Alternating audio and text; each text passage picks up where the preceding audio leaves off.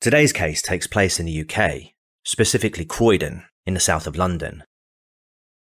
18-year-old Sally Ann Bowman was a young woman who had a whole life ahead of her.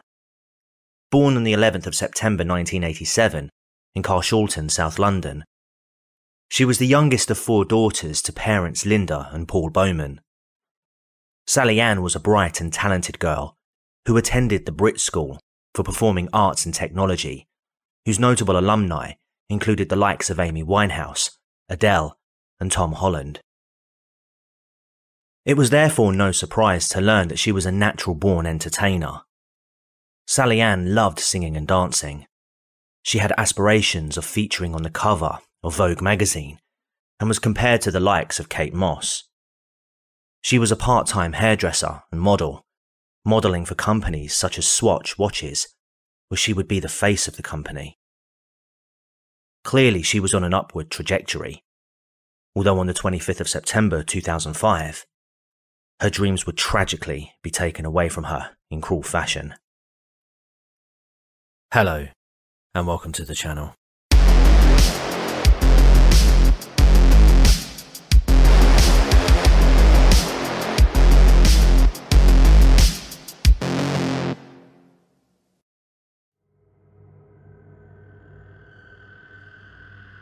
Saturday the 24th of September 2005 was like any other.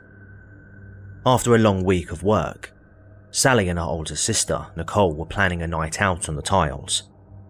They planned to spend the evening at Lloyd's Bar in Croydon, where they arrived at approximately 10 PM and stayed drinking until 1 AM. After leaving the bar, she was taken back to a friend's home via taxi. She was then spotted on CCTV returning to town by taxi. Soon after, she reached out to Lewis Sproston and asked him to pick her up to take her home at Blenheim Crescent, where she was living at the time. Lewis and Sally Ann had been in a relationship which had recently ended. At the time she called Lewis, he too was out with friends. Despite this, Lewis agreed to pick her up, and he arrived at 2:20 AM. However, with the recent breakup still fresh in both of their minds, the couple began to argue shortly after, with both accusing each other of cheating. This argument would last for around 1.5 to 2 hours. Lewis would say that the last time he saw Sally Ann was when she was entering her front garden. He said she was looking at him for a couple of seconds as she made her way to her door. At approximately 4:20 AM, neighbours heard screaming coming from outside. However, nobody came outside to investigate, possibly believing it to be the cries of a fox, which was common in that area. Although one neighbour, June Cumper, did look outside her window around 5 minutes later and saw a man walking towards Sally Ann's home. June, however, didn't have her light on and lost sight of him at Bowman's house. She also said that she heard dragging noises, assuming that something was being put into a skip nearby.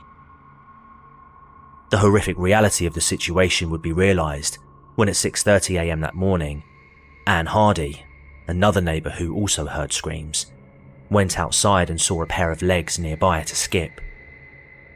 She immediately linked the screams to what she was observing, ruling out the possibility that it was a mannequin, and she would be right. There, she found Sally Ann Bowman in a pool of her own blood. Police were quickly alerted and arrived to cordon off the area within minutes. Detective Superintendent Stuart Cundy was the lead investigator assigned to the case and was able to identify Sally Ann Bowman after a neighbour confirmed a Polaroid image of her that they had taken. An autopsy was swiftly carried out to determine Sally Ann's final moments. Once this was complete, Detective Superintendent Cundy then went to notify her family. Linda Bowman would receive a knock on her door, whereby she would be greeted by 2 female officers and Superintendent Cundy. Linda confirmed that she was Sally Ann's mother, but not suspecting the worst. She asked what Sally Ann and Nicole had done wrong, as she knew they were both out the previous night together, and assumed they had gotten into trouble. Nothing could have prepared her for the devastating news that they had come to share. He revealed to them that Sally Ann had been brutally stabbed 7 times in the neck and abdominal region. The attack was so ferocious that 3 of the 7 stab wounds inflicted had exit wounds, indicating that the knife had punctured through her body and out the other side. There were defensive injuries found, suggesting that she put up an incredible struggle, however it wasn't enough. Sickeningly, she had also been sexually assaulted, with it not being ruled out that this took place after Sally Ann passed. There were also multiple bite marks across Sally Ann's body, which contained DNA that the police were able to recover.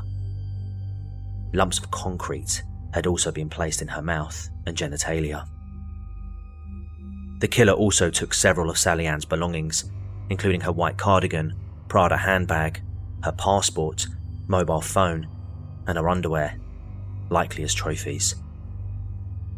Linda and one of her older sisters had the unimaginable task of identifying Sally Ann's body. Immediately in the police's crosshairs was Sally Ann's ex-boyfriend, Lewis Sproston.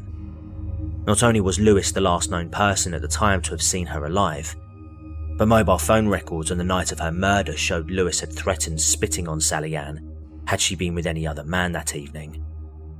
The pair were known to argue, but Linda Bowman would say that he was a good man, and that Lewis and Sally Ann were, quote, the posh and becks of Surrey, end quote.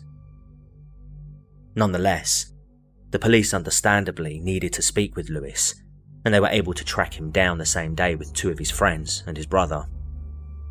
When police approached him, Lewis reportedly asked police if they were there about the row that he had had with Sally Ann the previous night.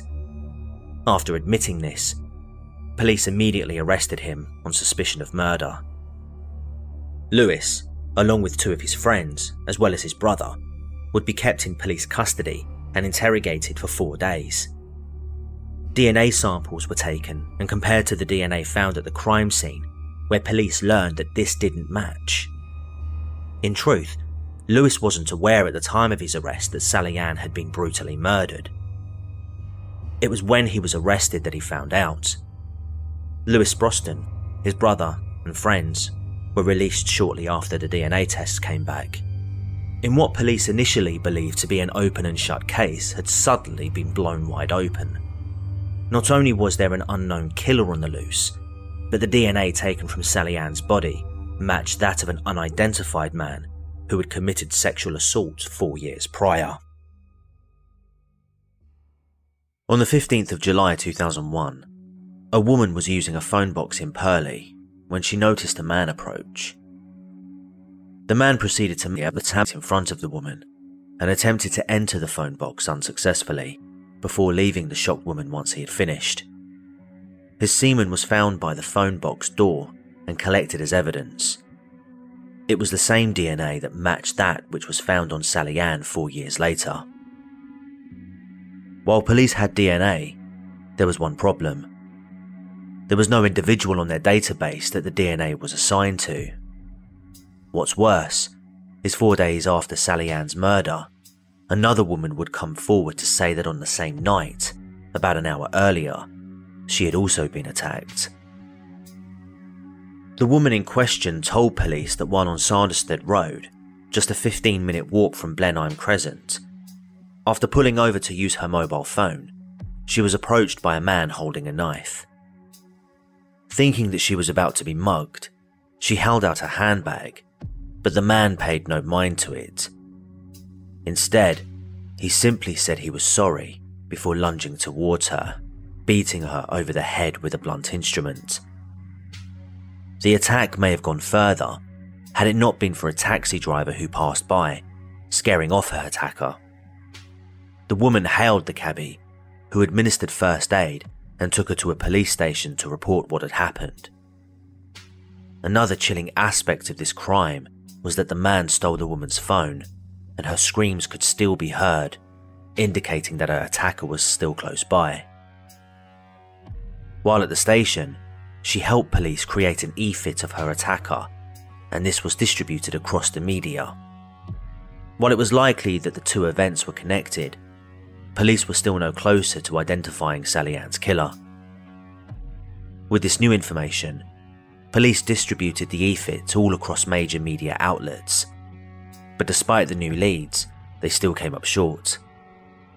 They were relatively confident that the same person who attacked the woman on her phone was also the same person responsible for Sally Ann's murder. Equally, they also thought it probable that whoever this individual was, they lived locally. This was because of the time both crimes were committed, suggesting that the man was familiar with the area. Understandably, the DNA evidence collected was still their most valuable piece of evidence, even though they were unable to positively identify its owner. As a result, their attention turned to finding out whose DNA it was. Based on the description provided to authorities, police wrote to around 4,000 addresses, urging men who matched the general description of the person in the e-fit to submit the DNA. A temporary screening office was set up, with Sally Ann's family in attendance, and it was hoped that approximately 2,500 men would provide a DNA sample.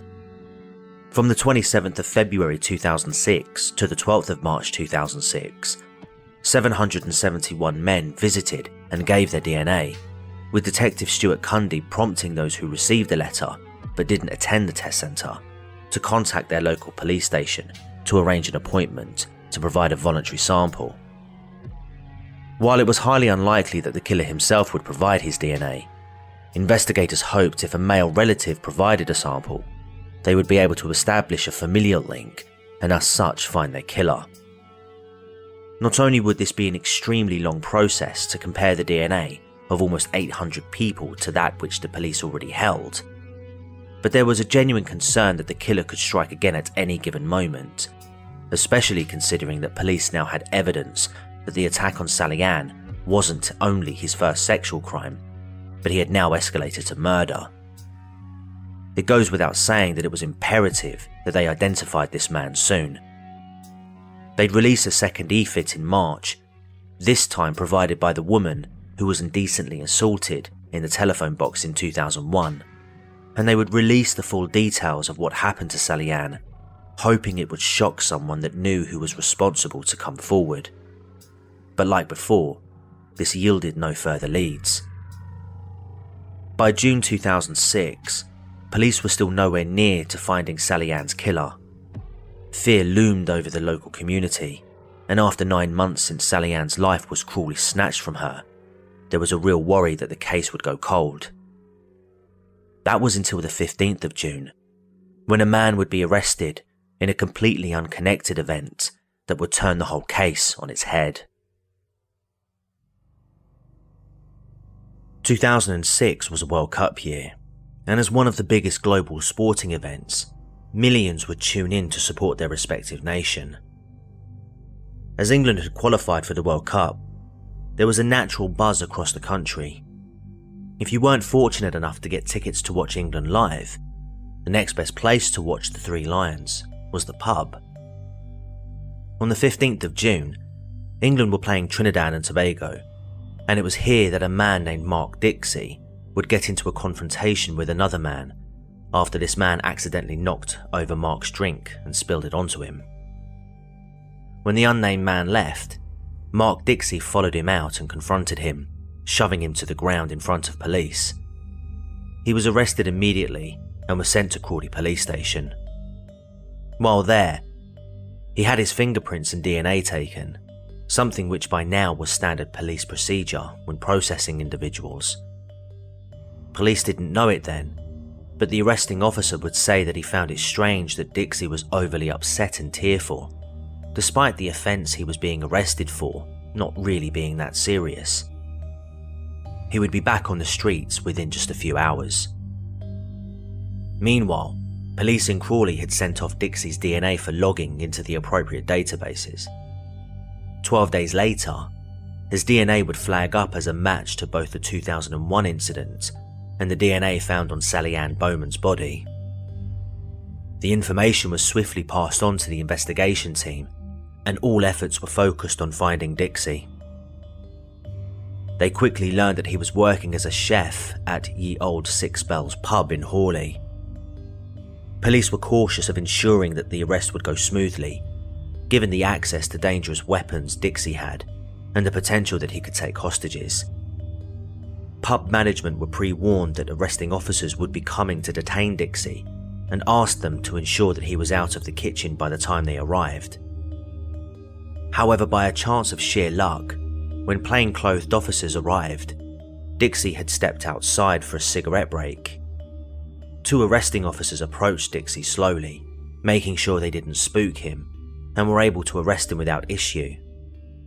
One of the arresting officers, D.I. Chris Lepere, stated that as he was carrying out the arrest, he placed his hands on Dixie's chest and could feel his heart beating. Chillingly, he felt no change in rhythm. Dixie had no reaction whatsoever. He would be taken to Sutton police station and interrogated. Throughout his entire interview, besides confirming his name, he would only utter 2 words: no comment. He would be charged that same night with the murder of Sally Ann Bowman. So who was Mark Dixie? As police would come to learn, he wasn't just responsible for the crimes that they had already suspected him of, but he was a man that left a trail of destruction wherever he went. Born on the 24th of September 1970, Mark Dixie was born in Streatham, London. When he was around 18 months old, his parents would separate, with his mother remarrying when he was 8 years old. By the time he was 14, Mark Dixie was living in social care. In his adult years, his friends considered him to be the life and soul of the party, but they would also note that he would drink excessively and consume drugs such as cannabis and cocaine frequently. It was also apparent that he would be susceptible to radical mood changes, going from happy-go-lucky to quiet and angry very quickly. At the time of his arrest, Dixie had 3 children, all of whom were boys. What many didn't know about Dixie was his extensive rap sheet. His crimes stretched back as far as 1986, where he was sentenced to 6 weeks detention after mugging a woman at knife point in Stockwell. He then moved to Sidcup in 1987, where he was convicted of burglary and robbery. The following year, he would be sentenced to 2 years probation after being convicted of indecent assault and indecent exposure. Later that same year, he was convicted of indecent assault and assault occasioning actual bodily harm. For this, he would receive a 6-month prison sentence. Then in 1989, just a year later, he was again convicted of indecent exposure and was sentenced to 80 hours community service. He was then convicted of assaulting a police officer in 1990. In 1993, Dixie moved to Australia and would spend 6 years there. He would overstay his visa, returning in 1999 after being convicted of a sex offence, where he would be fined and deported back to England. Then there was the 2001 incident in the telephone box that his DNA matched to, as well as the attack moments before Sally Ann Bowman was murdered on the 25th of September 2005. However, to date, he was not charged for either offence.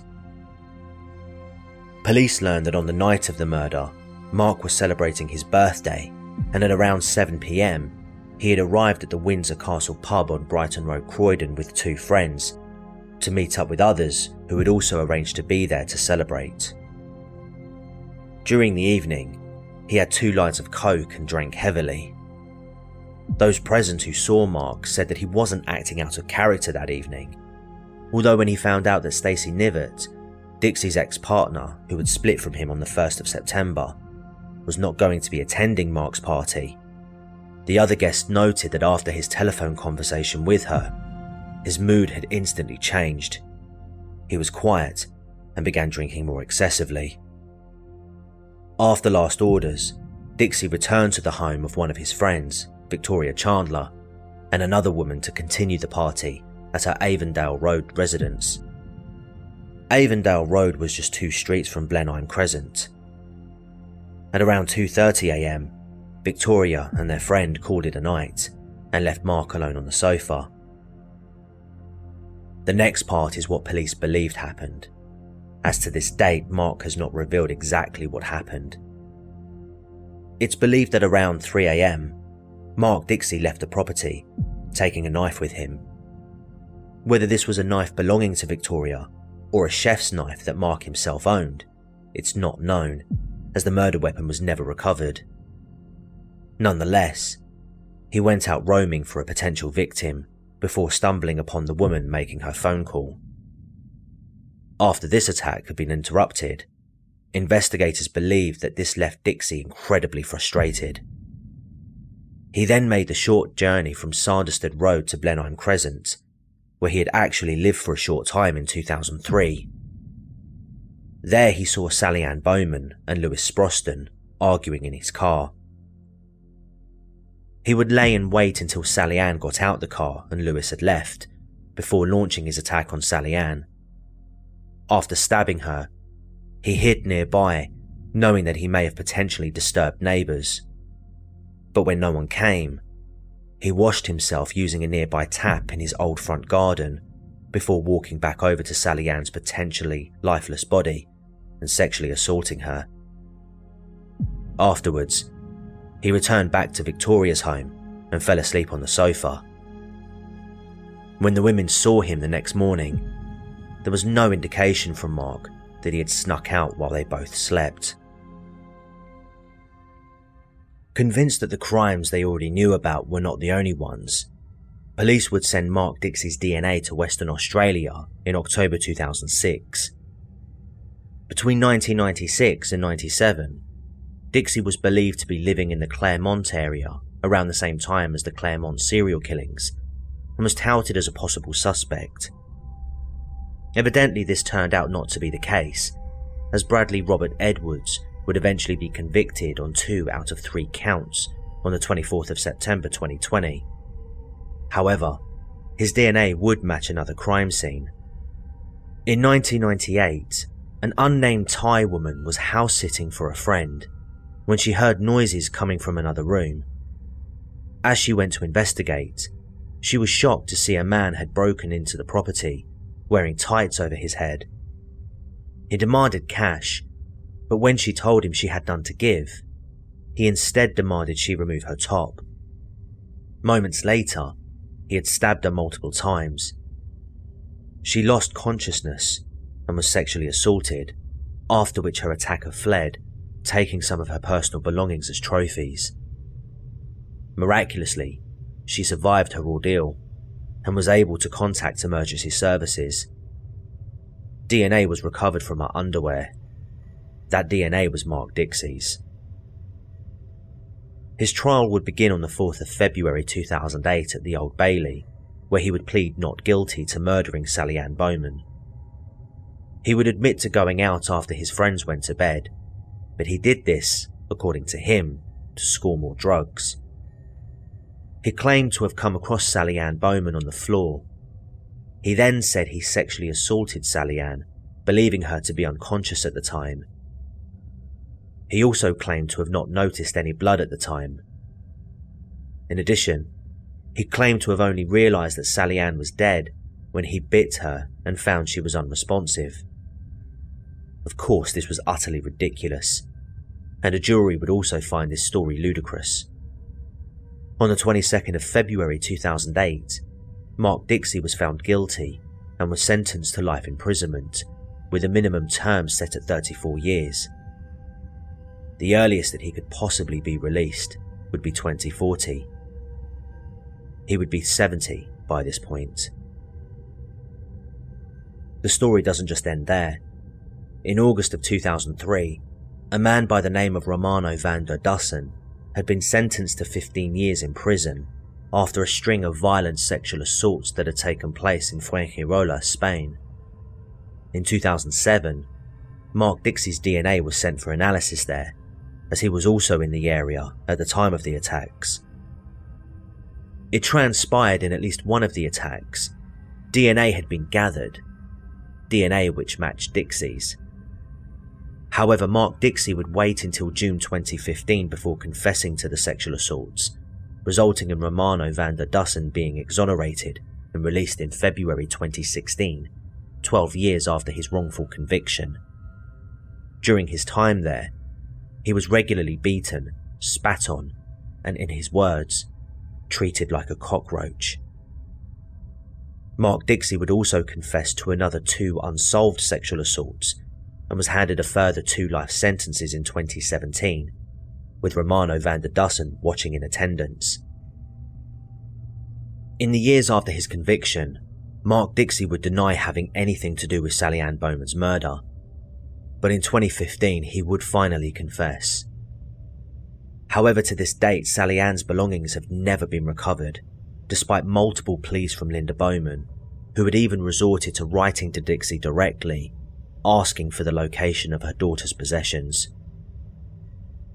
In the years since her death, the resting site of Sally Ann Bowman had been vandalised on multiple occasions. This resulted in her family exhuming her ashes in 2013 and moving them to an undisclosed location back at home. While the Bowman family praised the police for their work solving Sally Ann's murder, they began campaigning for a national database to be set up to collect DNA of every UK citizen, in the hopes that future criminals would be caught much, much sooner than the 9 months that they themselves had to wait.